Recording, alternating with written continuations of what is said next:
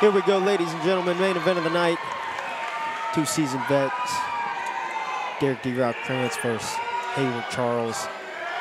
Hayward taking this fight on short notice. Welcome back, Dynamite. Matt, this is what it's all about. The names on the marquee, the main event. It is go time right now. This is what we've all been waiting for. Two seasoned professionals, both with 10 losses, 17 wins for Hayward, 22 for D-Rock. And here we go, first of 3 5-minute rounds between these two middleweight warriors.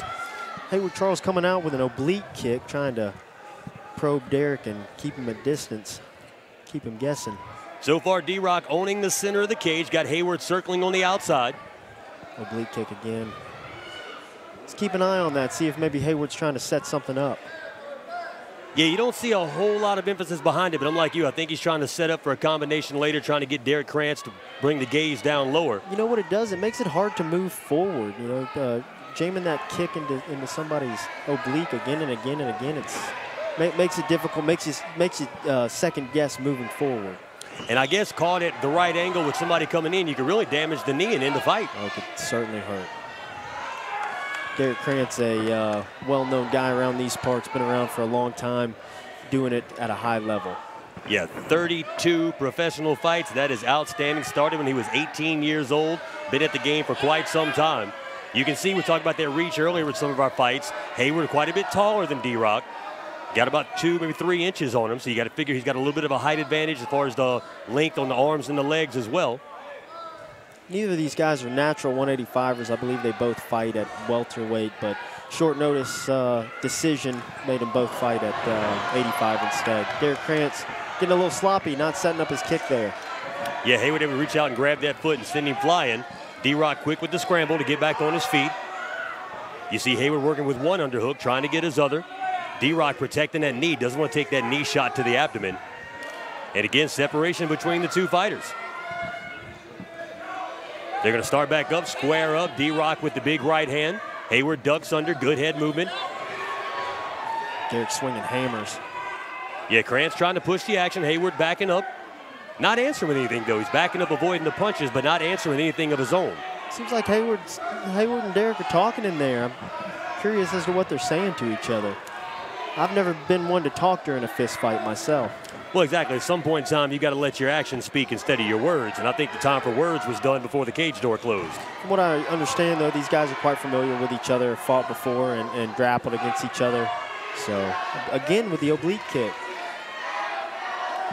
Yeah, D-Rock, I think it's just enough to keep him aware of that, to keep a little bit of distance for Hayward. And now D-Rock's got that in the back of his mind that, yeah, he could be setting something up. Such a seasoned fighter like yourself, I'm sure he sees it as well. And to be honest, it's not a bad idea. Even if he's not setting something up, he's keeping his range with it. And what's at risk with Derrick? Derrick's going to hit you with that big looping overhand right. So best thing to do is keep him at bay with some long kick.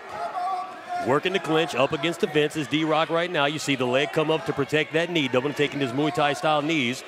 So Charles holding that down. D-Rock really laying the pressure on him now. Got the forearm across the face. One single underhook on the left side of Charles. This is an interesting matchup to me. Derrick typically has the advantage on the mat and is trying to drag his opponents down, but I think they know that Hayward Charles is well-versed with submissions and grappling, and looks like more of the game plan is to stay on the feet and see what happens. But I tell you, we haven't seen much more than the oblique kick out of Charles so far. He hadn't showed as much offense. There's a big overhand right. Nice teep kick, creating distance, side kick as well. And now you see Charles backing up again, circling around. D-Rock owning the center of the cage, forcing Charles to circle around. I think Hayward's doing his best to conserve his energy, knowing that he took this fight on short notice. It doesn't seem like he's really trying to. There's Derrick, lands a blow there. Charles felt that one. They got to make sure he You can see the facial expression on Hayward Charles' turn after he took that first big hit. A little more serious out of him now. Derrick doing a good job of controlling the range, just sliding right out of the way of the punches. Just enough. I tell you, I don't like the fact that Charles keeps dropping those hands. You can see his mouth open a lot more mouth breathing going on. And you've got to think with a seasoned fighter like Derrick, he's going to see those signs and capitalize like a shark smelling blood in the water. I don't know if I want to be giving those signals to my opponent right now. Nice short elbow inside the clinch. Derrick doing some good work here. Like see a little dirty boxing at this point could really help Krantz out, and they separate out of the clinch. Going back to the center of the cage. There's our 10-second clapper. We're just about done with the first round. Wild roundhouse kick, but I think Charles knew he wasn't in range, wasn't going to land that. Maybe just something to more show what he can do. Interesting first round between these guys. High-level stuff. I think, like you said, a lot of fights between these guys. You can see that they've worked all avenues of this thing. Yeah, kind of a feeling out process in the first round, see who's got what, who's going to come where, what the game plan is. I think maybe we'll see more action out of these two here in the second round.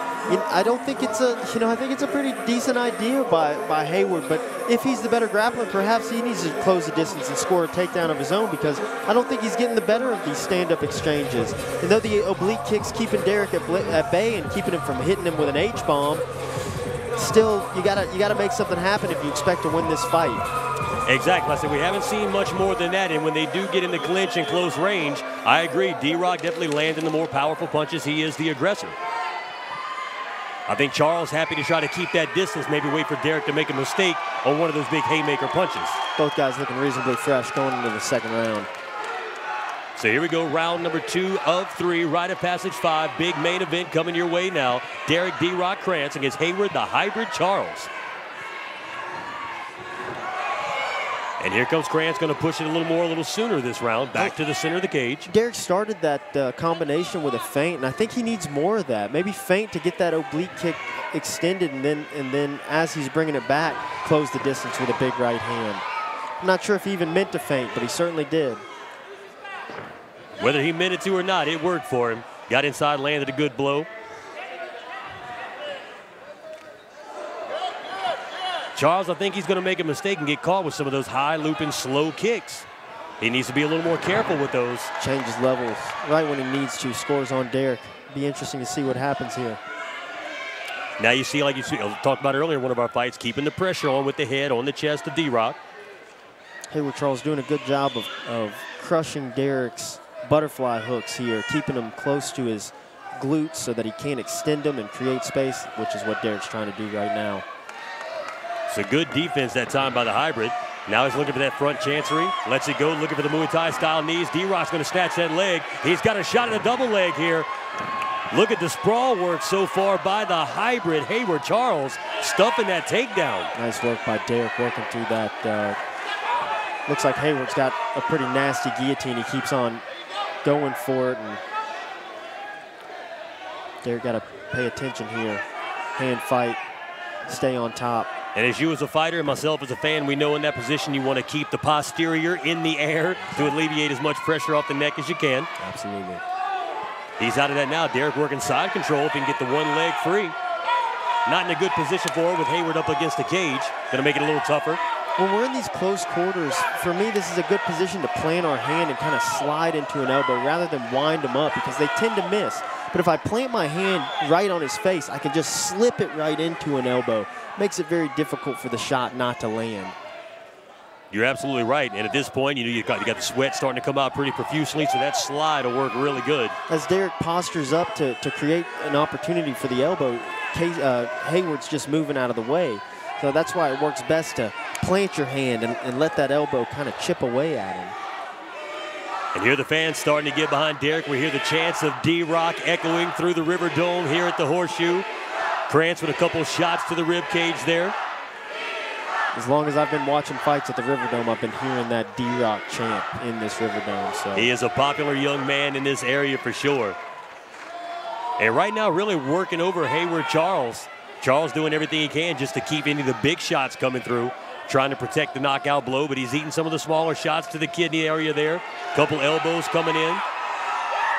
And all this time, Charles expending so much energy trying to escape from underneath, and he's got the weight of Derrick Krantz laying down on top of him, making it hard to breathe, making him uncomfortable. Back to that pressure you were talking about earlier. He's doing a good job of keeping Hayward's hips centered as well. He's not letting him move off to one side or the other. This is a very controlling position. You know, the guard works for you, but as long as you're working the guard. If not, a guy like Derrick Krantz, he's made a living from this position. You see Charles trying to use the cage, maybe help him escape, and Krantz makes him pay for it with 2 shots right to the face.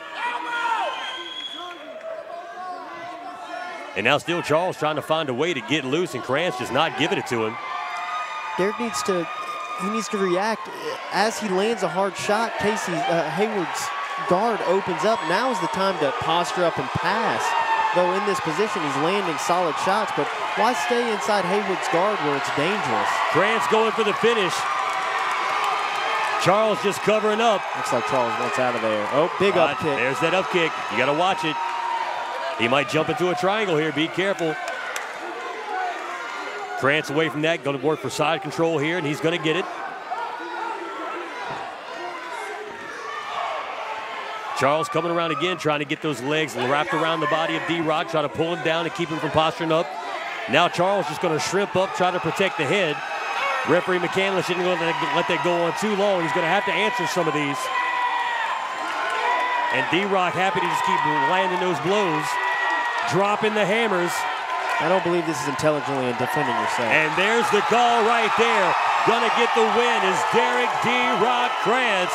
He'll take the win in our big main event here, Rite of Passage 5. Danger, as always, it is a pleasure, my man. Yes, sir. I'm gonna go in there and do what I do inside the cage. Great job, Dynamite.